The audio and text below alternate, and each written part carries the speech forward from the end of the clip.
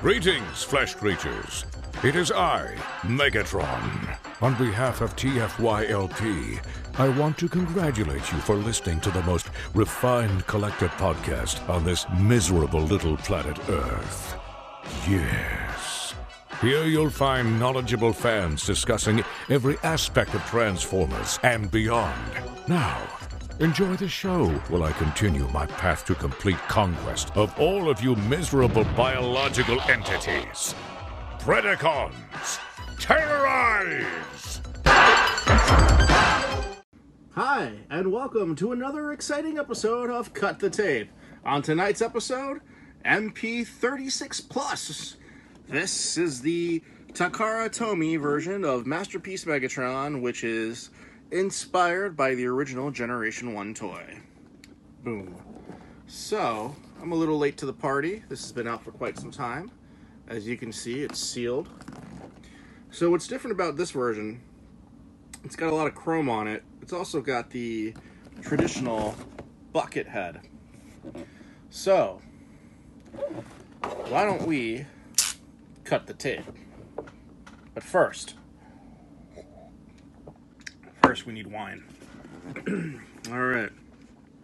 So, as I said previously, most of the time I get two of every figure. One to open, one to keep sealed. It's very true of carded figures, of figures in a window box, but this is a solid box. That means there's no window to see the figure, and so I can put this on a shelf and it'll look the same way it would as if it was still sealed. So, in the interest of saving some money, I only have one MP36 Plus. So, let's go ahead and open it. I'm going to open it from the top. I got two standard tools I use. Mr. Knife and Mr. Cutter. But I don't think we're going to need Mr. Cutter today. But Mr. Knife, yes. So, and that's it. The tape has been cut. So, I really try to be very careful when I'm opening boxes that I'm keeping, or boxes that I just have one of. So let's pull this guy out, and the instructions have fallen out. So, we have our instructions. It's got, see, that's very cool. It's got like a modern interpretation of the original G1 box art. It's got his card, and what's very interesting here, there's some of the original Generation 1 box art, the various versions, the Takara version, Goodbye Megatron, the Hasbro standard version with the scope, and then there's some concept art here on the back. So if I only spoke Japanese, I'd be able to enjoy this a little bit more. But it's stuff like that, it's the history of a character that makes stuff like this even more important. So someone might say, well, you already have a Megatron, why do you need another one? Well, it's what the character, what the toy invokes. So does it invoke the animated series? Some figures do. Does it invoke the original toy? Some figures do. And the debate rages on in the Masterpiece world of, do I want a toy that is a new definitive representation of the toy I had, or do I want a new definitive representation of what I saw in the show, or to a lesser degree comics? So that's what I like the 36 Plus and all the Plus figures. The Plus figures focus on the animation style, except for this one, which focuses on the toy style. So, this is a great reuse of this mold. It looks like there are two trays. One with the main figure, and then one with the accessories. It's been a long time since I've played with my MP36 Megatron. So, this will be a nice treat. It's been a while. So, let's pop this open. Alright, shiny, shiny chrome. Absolutely beautiful. You can see he comes with the toy accurate head already in place. We're going to keep that head on there. Now, there's certain plastics that take to chrome. There's certain plastics that do not take to chrome. Which is why there's certain parts which may have been chrome on the original figure from Generation 1, which are not chrome on this figure. That is forgivable, I think, especially when displaying a figure. If there's smaller figures in front, like I'll have my Masterpiece Insecticons in front of them, or Reflector, you know, the legs will be hidden. It's not a big deal.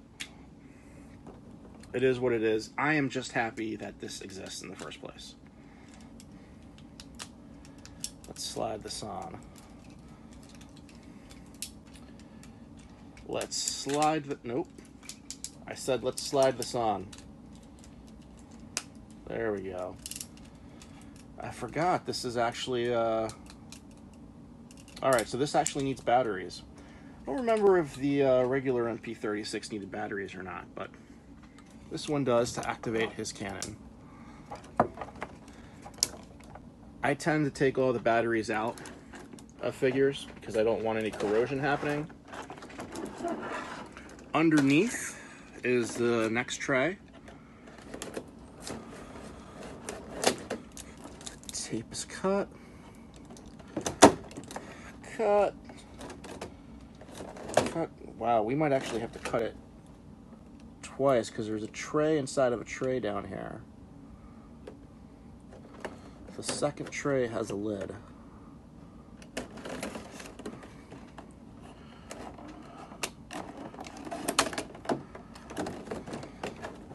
Which is unusual. Usually the tray that holds the figure acts as a lid for the tray beneath it. So with Hasbro saying they're going to get rid of all plastic from packaging, I guess they're going to go back to cardboard for stuff like this, for inserts. Alright, so let's see what accessories we have. So this is the toy chest with the stylish curls on it. This is another chrome chest, but it's more indicative of the show. Very cool. We're not going to use that one though. He's got his scope, which is nice. We'll keep this in the package because I already have the one from MP36 displayed. And then he's got his faces. And I don't remember if these are the same faces or not that the regular 36 came with. I remember MP36 had some battle damage with it, right? So I think these are different ones. We got standard Megatron, which I imagine came with the other one. I think actually all three of these came with the other one. Smiling and angry, shouting at you. But this toy for me is here to represent the toy version. So instead of putting the cannon upwards, which I forgot how to do that. And I'm not going to force it.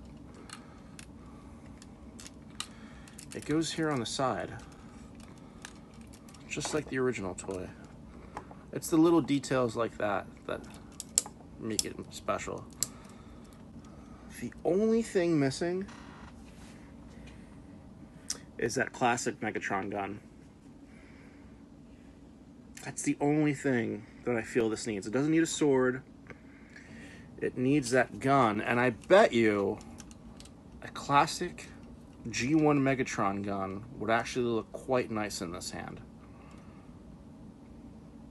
He may need some assistance holding it. But I bet you put a G1 gun in this guy's hand and it's going to look killer. Especially a nice chromey one. I am really happy with that. I am really, really happy with that. So looking at scale, I have my Make Toys G2 Megatron here. Who's very wobbly.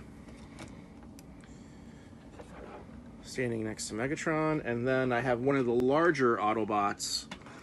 This is Grapple, or as some people call him, Grapple. So those guys are there for scale. Grapple's on the larger side of deluxe cars. That was pretty good. I like that. All right, well, I don't think I'll ever transform this. Maybe I will.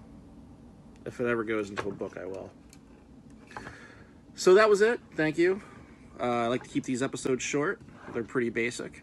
It's not a figure review. It's not a packaging review. It's just... this is meant to give me a reason to open the backlog of stuff that I have. So, I hope you enjoy watching me open toys.